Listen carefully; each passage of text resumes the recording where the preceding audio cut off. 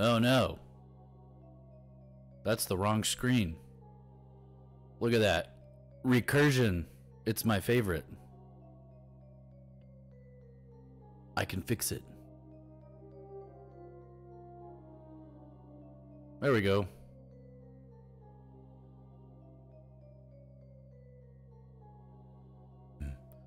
Oh yeah, this new one doesn't have it.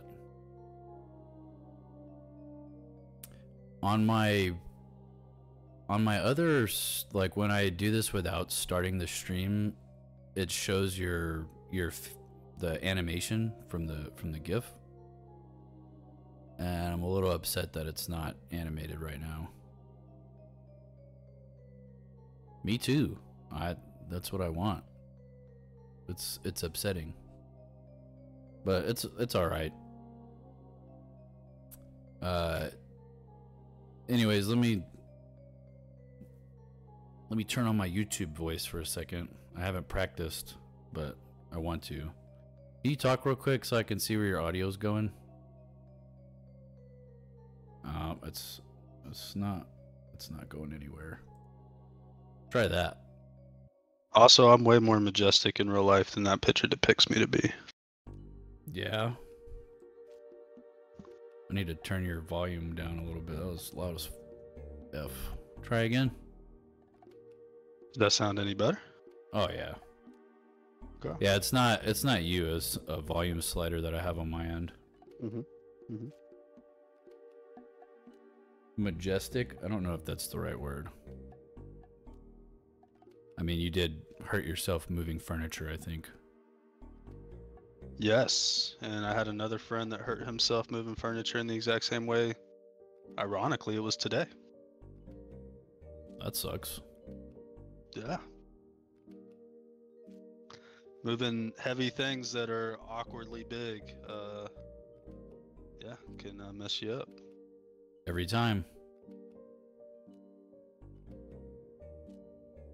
Alright, let's see if I can... I got one more little... No, wrong slider. I need more volume in my headphones so I can hear you, but I have to turn everything down so it doesn't peak on the stream. That's super fun. Also, I'm at the mercy of OBS if it picks up any chat, so I don't know if you want to type something in there and see if it'll pop up on my end, because I really have no idea if it's gonna work. But all right, let me just record something real quick for Majestic.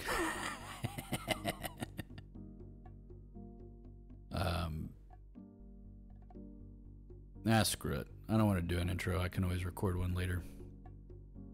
Yeah, let's just get right into it, man. That's what I usually do to you, so now it's your turn. It's my turn to get into it? It's your turn to stop all sense of conversation flow and just jump right in. Okay. Wow, put me on the spot like that. I'm a little nervous now. Well, I was planning Go on going through the characters, so the cast selection, and kind of seeing how it looked, because I pulled, these were running on the pre-roll, but like we got live action Aang, and then I thought they did a good job, like with especially with the outfits. I kind of wish I had taken more screenshots with their outfits and stuff. Their costume design to me was really good. Also, I was we'll have to talk about that one later, but like some of these are a little different. Like Gyatso doesn't quite look the same. They did a pretty good job. The one I was most interested in was Sokka.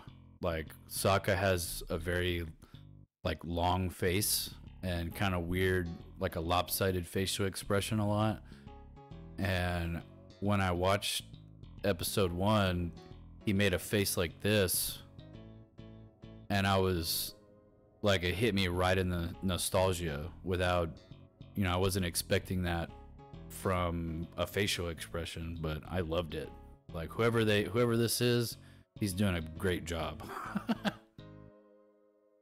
I agree. I think they did the best they could with a realistic expectation of casting somebody.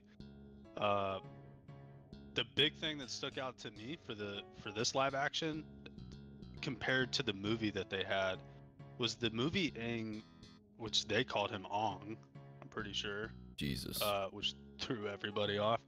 Is his outfit was different. The arrow on his head was different, had a bunch of markings, which it wasn't that way in the show. While it looked cool in essence, it wasn't really like a one for one of what you're really looking for. Like you look at the live action Aang from the movie and it just doesn't really feel like you're looking at the Aang that you know, that we all know. And I feel like with this live action, they nailed that, and they even took what I liked from the movie, which was those designs in the arrow, and they incorporated that into the animated Aang. So for me, I really liked how they took that approach. I think that they were pretty accurate with all their castings. My favorite personally was Zuko. I feel like his is the best kind of one for one, with especially just in episode 1 with the way he carried himself, the characteristics of that character that he's trying to play, that angry kind of forsaken son. I feel like that really came across nicely in episode 1. I feel like Sokka was a little. It took me a minute with Sokka. Just watching episode 1, I really didn't have a clear opinion on him yet. I want to give it time, get through the whole season, see how I feel at the end. But when it came to Aang, I like that casting. Man, his eyebrow game is strong as hell. Yeah, I mean, imagine him, all the pressure that he must be under. He has to look young, act young, have a very animated expression. Like Aang in the cartoon is so expressive, and they're like, you have a chance to sink or swim the entire franchise based on your ability to animate your face. And absolutely. I think he did a good job personally. Yeah, definitely. I do feel like he plays. Sorry, I didn't mean to cut you off. No, you're fine. There's the eyebrows for animated Aang way up in the sky, and then we come back and he's poking at Gyatso in this scene, but he does a pretty good job of getting them eyebrows up when he needs to. Yeah, they are on point. I think that the live action Aang, at least in episode 1, I think while he's still they're trying to focus on he's still a child, he's not wanting to mature and take on the responsibility yet. I do feel like this Aang has gotten a little bit more serious, a little faster. Okay. Because you can kind of tell he sees that realization that he's got to take a more mature approach pretty early on. Whereas in the show, I think it took him a little bit longer to go through that. That was kind of more of a big arc in the show for him. Right. And I know that they've kind of talked about that leading up to the release of this show, that they want Aang to be a little bit more mature and focused on his maturity and his mission of becoming the Avatar and carrying that responsibility, because they want to connect with a more mature audience. Now, is that the right approach? I don't know. I think time will tell. I'm not mad about it right now, because I think they're still capturing the essence of Aang in the right way. I mean, it's still there. Like when you watch the old movie, it just feels so out of place. When you watch this, it's not one for one, and I don't think that they can do that realistically, every scene for scene and line for line. But I think overall they're capturing what we want to see. The clothes look correct. They're pronouncing the names right. For the most part, they're going, scene by scene pretty correct. It might not sound line for line like the show, but they're hitting the highlights, and I think that that's the important part, and they should be praised for that. I fully agree, man.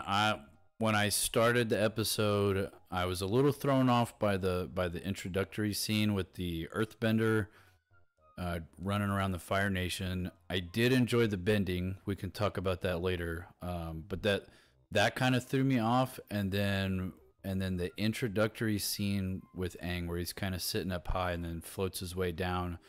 That didn't really hit right with me either, but I couldn't figure out why. I think I got it figured out. And then what really got me was when he was stuck in the water, like the wave knocked over him and Appa, and they landed in the water, and then he did the thing where he slipped into the avatar state that transported me back to the cartoon immediately, and I was like, I got chills. I was like, oh, this show has really good potential. And then, like the next scene where, of course it's going to be a lot of power use things that affected me when I was a kid, like the scene where Aang is released and you got the big vertical bar shoot up in the sky. Like that was good too. And, like all those scenes that they got really, really close just transported me. Seeing Sokka's face, his facial expressions, and kind of toning down some of the things from the cartoon, but like capturing the essence of the show was fantastic. Like hearing Zuko get, you know, basically they transported him from like complete stubbornness to like kind of like a sad naivete kind of thing. It's like a subtle difference, but I thought it was really good. Like all those things were just fantastic. The fire bending, all the scenes that were from the cartoon turned into live action that they got pretty close were just fantastic. I agree. I liked how they started with that fight scene because I think that's the whole essence of putting this in live action, is getting to get that visual, that real granular look of something realistic with the CGI involved with it. And also, it's just a little bit of a different approach, compared to the show. Like you said, I think we were off stream talking about it maybe before, but you were like, you weren't sure if we got that backstory in the animated series, and I don't think we did. But I liked how they started that. It definitely feels like it set a more mature approach. It set a tone to start off, and I like that.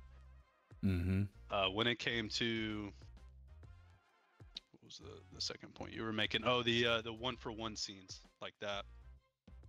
I liked it a lot. They had that intro. I think it might have been Katara's voice, where she was kind of going along the lines where she was talking about the history of the Avatar, and it was almost like the intro, but it was a little different. Right. That kind of, I was like, man, I really wish that they had just stuck with, the real intro, because that's what we all know. It just kind of echoes in us. And then, as I was kind of dwelling on that fact, like 5 minutes later, the Grand character, she spits Right. it out verbatim, and I was like, there we go, that hit home for me. Even though it came from somebody else, didn't matter. They put it in there, and that made me happy. And they've kind of had some of those little moments that you see. I remember in the intro to the show with him like spinning on his little air ball and running into a wall. I know that they put that in episode 2, which was great. And then throwing that introduction, that description of the history of the Avatar and all the 4 elements. Those kind of moments like that in this show just make me have really high hopes for, I guess, the run of this, and think that it has a lot of potential. That's cool that they're. I mean, it's to be expected, right? And I think the show, what they're doing the best is striking a balance between attempting to mimic the show 1-for-1 and adding their own touch and flair without going over the top. Like they are toning down some of Sokka's, um, he's accused, the cartoon Sokka is accused a lot of like being extremely like women can't do this, women can't do that, and they kind of framed him a little bit differently in this show, the live action, of him more being like kind of leaning into that leader role a little sooner. And so when he's telling Sokka, come on, let's go, he's not saying it like you can't do it, he's saying we need to do it because that's what we have to do because nobody else will. And I Yeah. that's the kind of touch and flair that I appreciate. They're not like they're not washing out Sokka's character, they're reshaping it and making it a little more palatable. And I'm okay with that. Sokka's a little over the top. Katara's a little over the top. Katara's, everything's about her, basically her dead mom for all 3 seasons. And Aang is over the top with his childishness, even though he's a child. But like, I think them toning down all of those exaggerated characteristics from the cartoon do well in the live action, because it would be almost obnoxious to have it live action, like over the top characteristics that they had to do in the cartoon. I thought this was good decisions all around. I think I don't want to be too negative yet, but I think the only miss from my perspective was Iroh. Yeah.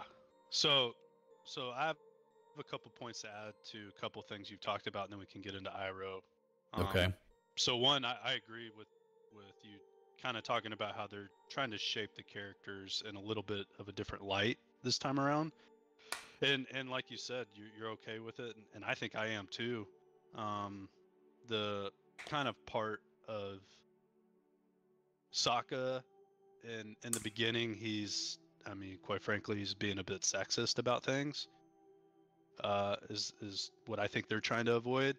I think Right. that is a big thing for his arc in the show, because Suki is the one that teaches him the error in his ways, and that's a thing that they kind of not build a relationship, but that's an aspect to the relationship Right. and a growth for Sokka. And because they don't have that, we're gonna miss that opportunity, and that's something that is a 1-for-1 from the animated season or series. And I can get why they're avoiding that, but for me, that's kind of something like with you and the Wheel of Time. If you're just watching this for the first time and you've never seen Avatar animated series, it really doesn't matter because you're still getting the essence of Sokka.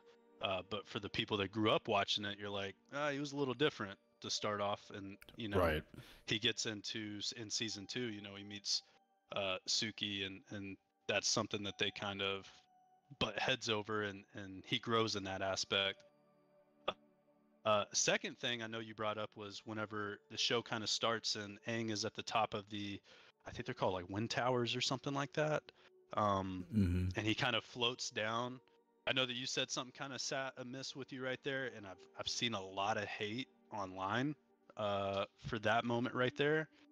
For me, people are like, they got him flying and he doesn't have his wind staff, and that's not realistic, or that's not, accurate to the show. And I'm like, I don't think he's flying.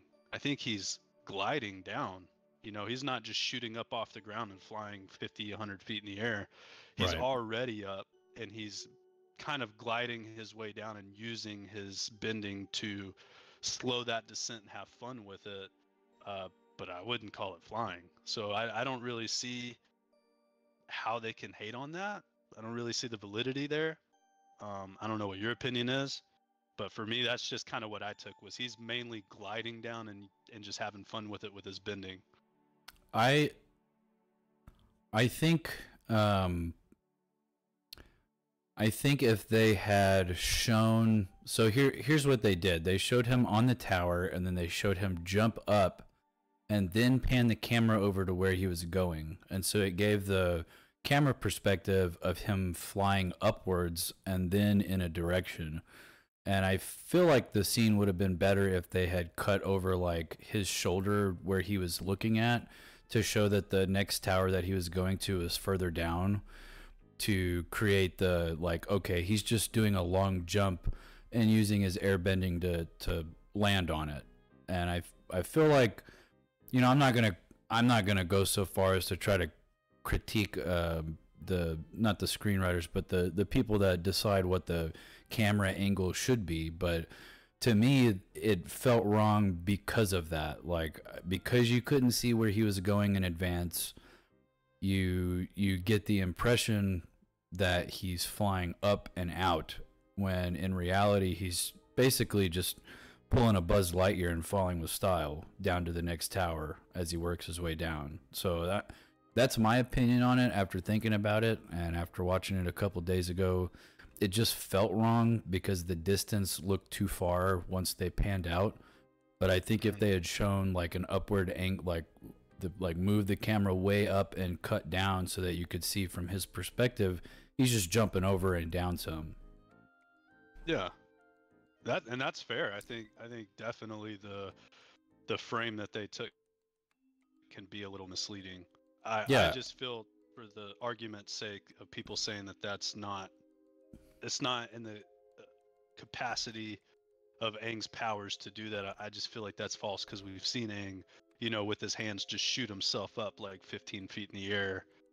And I feel like that was my perspective of watching that scene, was just him shooting himself up, and then you can kind of see him almost like a jellyfish in water, just kind of use the air to pult him a little bit. Yeah, and in essence.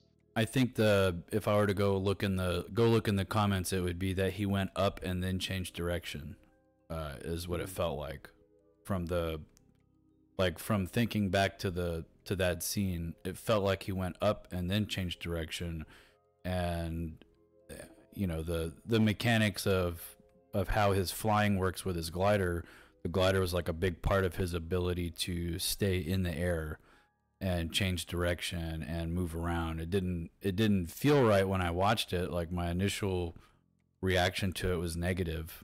So, I mean, I think that's a majority of the people's complaints. Also, he did it again when he was like trying to call Appa. I think he blew the whistle, and then he like basically launched himself like 20-30 feet in the air, and it felt like it was too far. Like, it's kind of silly to say, you know, a magical world where people can bend elements. It felt like too much, but that was the feeling that I got. It felt out of place. Like, he shouldn't be able to do that, but I couldn't put my finger on why.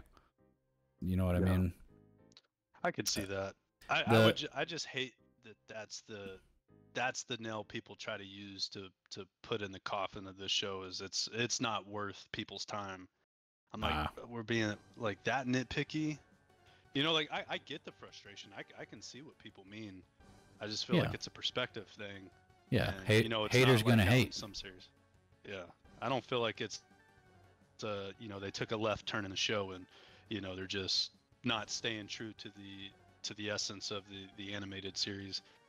So I just wanted to address that. I felt like that was important, because I see that that's a thing that's come up multiple times for the show, and I feel like it's a little unjustified.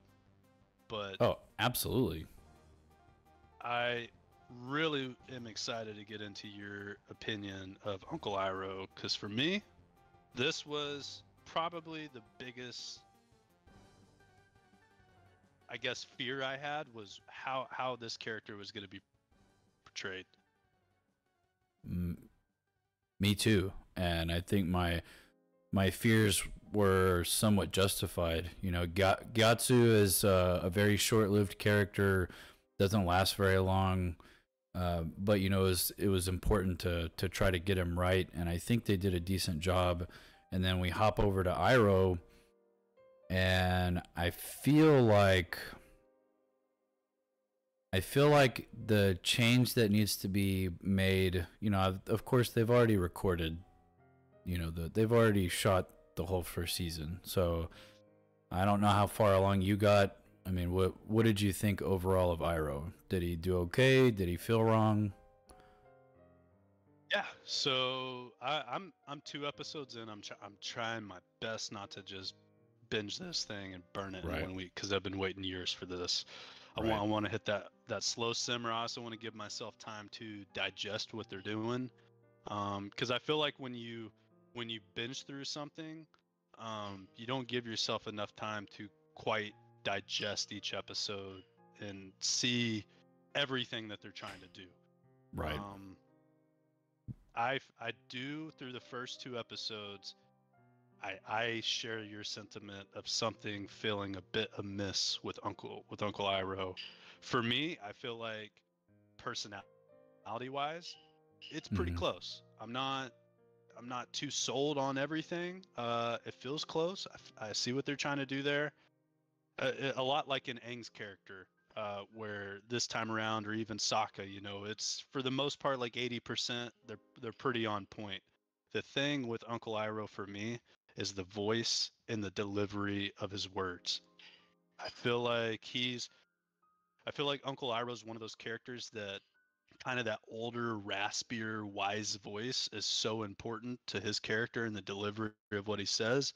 Hmm. And the guy that they got to play him just doesn't quite have that. Like, I think of somebody like Gandalf or a Dumbledore, and that's kind of how I see Uncle Iroh in this. He's that old wise character that's just following these young people through life and trying to guide them, from a distance with wisdom. Right. And that and I feel like it's not just Uncle Iroh in this show that I feel that way about. I feel like the one negative for me, and I was trying to save this to the end, but I feel like it's kind of crucial to add it to this point, is I feel like the delivery of the dialogue is a little off in this show. Sometimes I feel like dialogue can fall flat in the way that some of these characters express themselves. Right. I want to separate Prince Zuko from that because I feel like for me, he knocked his part out of the park. Everybody else, Okay. like Katara, Uncle Iroh, Aang, Sokka, they their dialogue sometimes felt flat. Um, but overall, that does not make me feel negative about the show. That's a small critique that I feel like I realized. But I feel like that's what I'm missing with Uncle Iroh's character. I th- I think that when you said delivery, that's kind of the direction I was leading in as I was trying to think and collect my thoughts. Is that cartoon air Avatar Iroh is he's kind of how do I say this? He's aloof. So he's not too concerned about anything really. He's almost constantly talking about tea, but not because he's just talking about tea. He's trying to get people to slow down and think and talk, and because he knows what happens. Like he's got a history of what it was like to be aggressive and have a hot temper, and a big part of his character throughout the animated series was that he was trying to get everybody to slow down, and it kind of turned into like a meme where let's have some tea, but it was never over the top. It was never flat like you said. And this version, the live action version, it's almost like it's not said with enough concern. It's not said with enough emotion of I'm a wise old man who's lived a hard life, and I'm just trying to let's just stop and think for a minute and try to redirect people. And that's not the way this guy feels like. He just feels like an actor saying the line to be. I agree. I agree. I definitely feel like his delivery is off compared to the animated series. It kind of to your point, I feel like with the pace of this show, because they're doing these 8 hour long episodes, Uncle Iroh is kind of the one of the very few characters that slows the pace of the animated series down. All the other characters are all kids, they're all high energy, for the Right. most part, especially Aang, which the show centered around. And Uncle Iroh's that kind of sweet moment you get to reflect on everything going on and drop of wisdom. And in this show, they're not. I mean, the pace is a little different because they're not doing what is it, 16, 20 episodes. I wish I had that memory of how many episodes were in the season It's of it's the like eight. animated series. It's like 18 episodes, and they're all like 24 minutes long. So like Yeah, the one for one is 3 episodes of book one line up pretty well with episode one of the live action. yeah. So you don't really have that opportunity to slow down a whole bunch of moments. The kind of cost that you have to pay. I think it's important to do that. If I was in charge of this, I would have made that an essential part. But I think that for the pace of the show, that's kind of a different approach. And the actor, like you said, doesn't have that emotional delivery that the animated series did have. Right. Um, but you can still see the bones of Uncle Iroh's character and the actor that played him. You see him pulling the leash back on Prince Zuko and kind of stepping in and trying to show him, you don't show your hand to everybody. Don't just lead with your forehead, bite down on your mouthpiece and try to push through everything because you're gonna screw yourself over.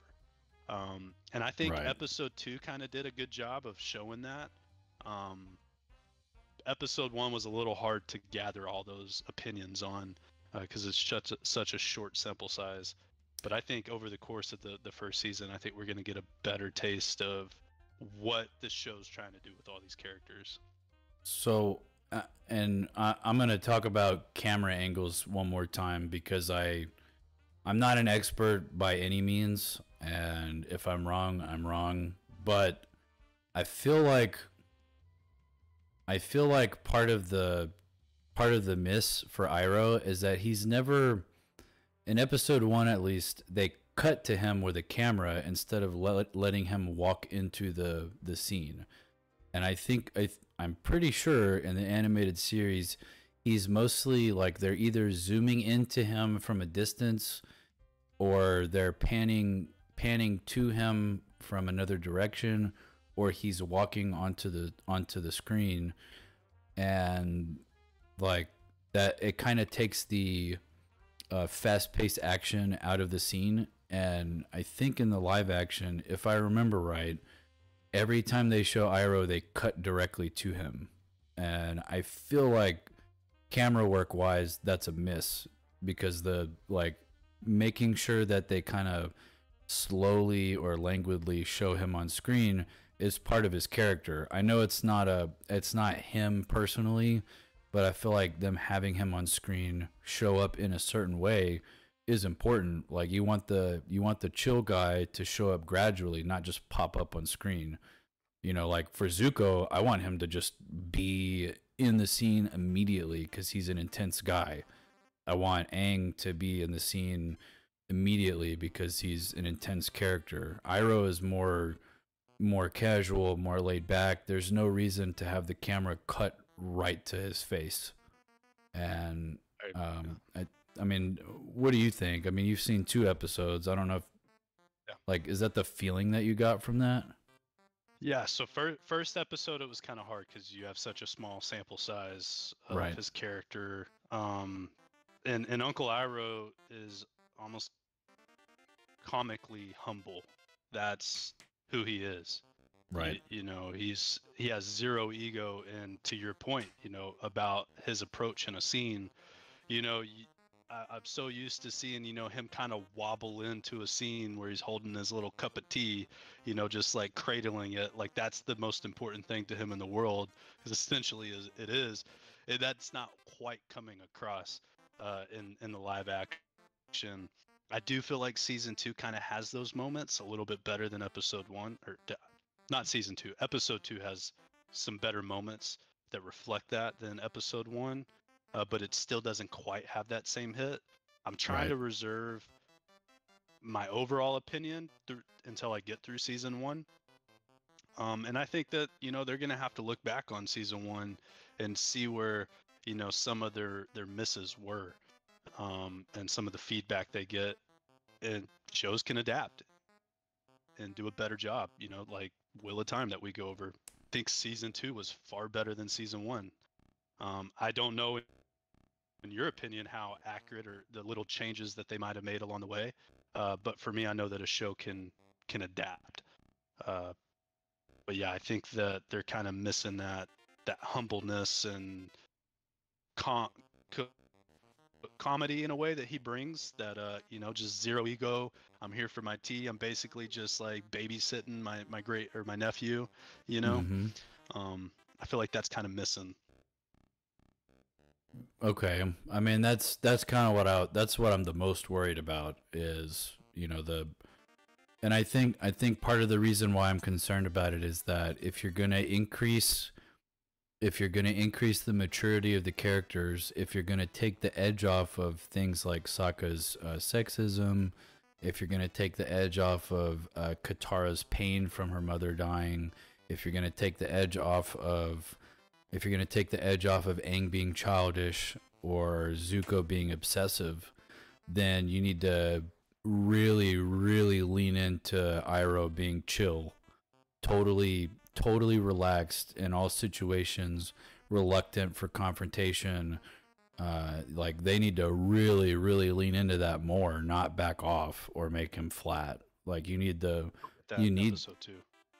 Do what? You'll get that in episode 2. Okay. Yeah, I wanna watch Uncle it. Iroh. I should have watched episode 2 before we talked, because now I feel lost. But I mean, at least I'm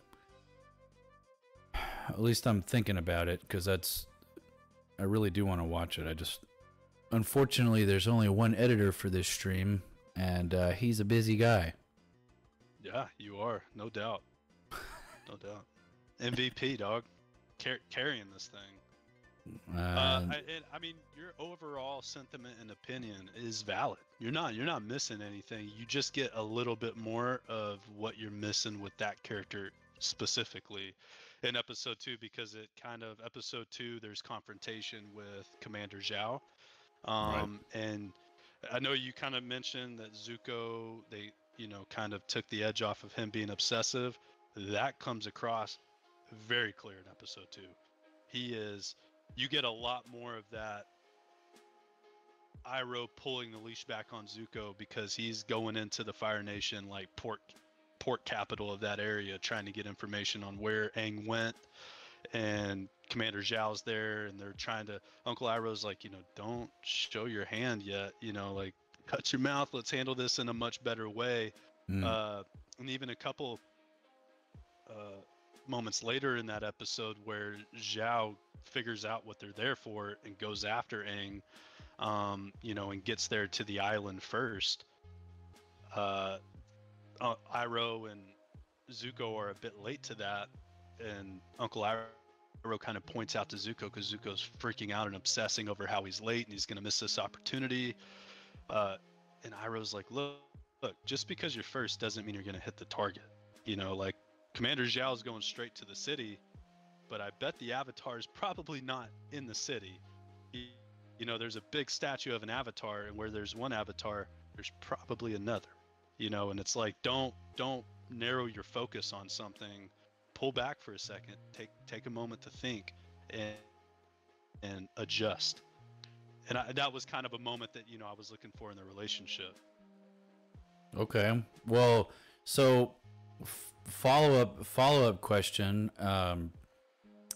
Because I'm, obviously I need to continue to watch the show. I haven't really dug into it yet. But what do you think about? I don't know if they're gonna do it or not. But it seems to me that they would have shot episode 1 and then gone back and looked at it and tried to adjust it. I mean, assuming all of these people that are producing the show are fans, they would feel the same way that we felt, and they would want to go back and make adjustments and try to correct things, or at least nudge them back in the right direction. Does Sokka show any signs of increased I guess sexism is the right word, towards anybody in episode 2, or is he pretty much the same? kind of hard because in episode 2 he doesn't. I don't feel like he has that sentiment of where he thinks that women aren't capable of being strong. I Okay. think the the the opinion that I have on it is that I feel like from what I took from episode 2 is he was trying to show how strong he was. He wasn't as focused on others' strength as much as he was on trying to show his own strength and how strong he is, and he's capable and he's a fighter. There was some moments between him and Suki where, he was trying to show her how badass he was, and his little tool that he made. I don't remember the name of it, but he was like Right. throwing it at target practice, and he was like, yeah, I fight all these like target sharks, and they're so dangerous, and I'm this leader of my community, and I'm so strong. And she's like, okay, well show me how this tool that you made works. And he throws it, hits the coconut, and she's like, that's impressive, that's cool. And then she flicks her fan out, floats it, and it slices 10 coconuts in one movement. And he's like, all right. And then after, he was like, we're known for our hand-to-hand combat. And so Suki's like, all right, let's throw down then. And she immediately puts him in a chokehold, and he gets his feelings hurt, and he runs away because he gets his butt whooped. And then later on in the episode, they kind of have a little moment where Sokka realizes how, I guess, effective and lethal they are by watching them train. And so he goes in and he starts training with Suki, and you see her adjust him, and he has moments, a little lovebird moment between the two, and I enjoyed it. But you don't get that old Sokka and the way he kind of would have handled that. It's a little of a different approach. Not bad overall, still on point, but just kind of lacking that essence of So the sexism. so they're essentially they kind of cropped out him being loud about it. Like Yes. maybe he feels that way, but he's not. I mean, because him talking like that in the animated series was kind of goofy. The way kids talk to each other. I'm better than you, boy. Boys rule, girls drool, kind of thing. Like that's the feeling you get from the cartoon.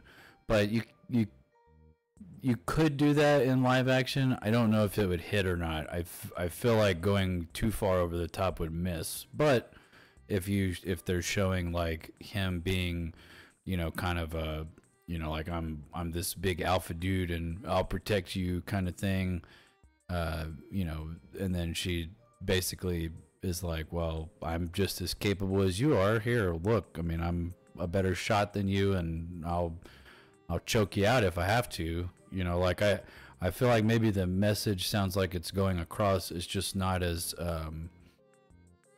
childish as the cartoon was. I think that's a great way to put it. I mean, do you see what I'm saying? Like when we were little, Yeah. uh, you know, it makes me want to watch the Little Rascals. Honestly, the He-Man Woman Haters Club. Yeah, no, and today we live in a time where that's not acceptable for big corporations to put that on screen, even though it is inherent in kids, and it's not, doesn't have to be a bad thing, in the way that you pointed out in the Little Rascals. Boys think they're better than girls, and girls think that they're better than boys, and they just compete. And even in the show, all the way back then, Suki was far better and more skilled in almost every capacity than Sokka. Sokka was just dumb luck that really got him through a lot of situations, and that's what kind of helped him grow in that aspect. And you're not going to get that, I think, with this. You get it in a different way. It's just not verbalized. Right.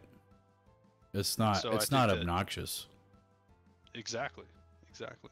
But I think that this show's taken a much more serious approach. So I think if they would have added that to Sokka's character, it probably would have came off a little bit more disingenuous than it does in the animated series. Hmm. Um. But a thing that I noticed that I wanted to talk about is how raw these fight scenes can be. I feel like it's definitely made for a more mature audience than the animated series is, because like you see these burned corpses and the battle of the Southern Air Temple, which that battle scene was fire, pun Yeah. intended. Yeah. I absolutely love how they're doing that.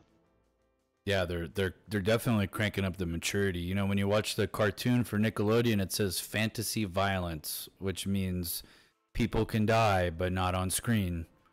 And Yeah. the main characters aren't usually the ones doing the killing. It's usually the quote unquote bad guy. But like you get the Fire Nation basically burn somebody to a crisp on screen within like the first 10 minutes of the show. And I like that, you know, that's what I want to see, you know, in this being different, because I'm not 10 years old anymore. Right. You know, I want to get that childhood essence captured in the show, but give me some flares, you know. I'm an adult. You know, I Yeah. want to see some rawness to it. So I like how they sprinkle that in. I think if you overdo it, it can kind of ruin the show, Right. because this, at the end of the day, is a child show. But I like that touch. I think that they really knocked that out the park. Yeah, I thought they did a good job. Um, the the combat was good. So far from what I've seen, all the bending has been pretty good too. I really like it. I really like what they do with the Avatar state. Like whenever he transitions into it, it like gives me goosebumps, and it's not just because my air conditioner's on. Yeah, just wait till season or episode 2, man. There is a wicked scene with him in the Avatar state, Spoiler and I alert. feel bad. I shouldn't have went ahead. Well, hey, dog, this thing is out, and it's 10 years old at this point, or 15 years old. Uh, but yeah, it's the same thing that happens in the show, but just seeing it in a live action is wild. Uh, and you'll know what I'm talking about when you see it. I don't Okay. want to ruin it for you. Well, I mean, I know the good guy wins at the end. You could say that about most shows. Yeah, I just meant like I don't want to go into detail about what happens in that Avatar state, because if you don't remember it from the animated series, I don't want to ruin it for you. Right. Um, but if that's the point that you were making, that you like that, you're gonna really enjoy this next episode. Okay. Cool. Um, I did want to talk about this screenshot that I have pulled up right now because I don't remember, you know, I didn't watch the animated show. I haven't watched it in a long time, and Zuko has this on his ship that they're floating around, headed towards the ice, the Wolf Cove or whatever. They're just out in the ocean, and this lights up when Aang is released, and I was confused. I was like, "What the hell is this?" And so today, when I went back into the animated show, I found this. These are the previous Avatar statues from the air, the Southern Air Temple, um, where Aang goes to visit, and sees Gyatso, uh, sees his bones or whatever, and he gets mad and transitions to the Avatar state. And Katara is in this room, and all these statues' eyes light up. And so I thought that was a cool touch that the Fire Nation destroyed all these people, saw the value of these statues, or Zuko did, and took them with him. Like it feels good that they added that detail. They didn't have to put that in there. That's a totally random, like probably doesn't get a lot of screen time for the whole rest of the season. But that's such a cool thing that they put in there. I agree. I was sharing with you. I was a bit confused as to what those were. I thought I remembered there was some kind of idols, or like the past lives of the avatars were in some kind of, um, I guess like how you pointed out, a statue, but I couldn't quite place my finger on it. I'm glad that you pulled that screenshot from animated series because I was a bit confused on that. Yeah, I had no idea. It felt right, but I couldn't figure out why. I had to go back into the cartoon and take a look. But yeah, so I'd say overall episode 1 was great. I kind of wish I had watched episode 2 so that we could talk about it. I knew you were gonna watch it. I didn't think that it would matter, but it clearly did. I should have watched it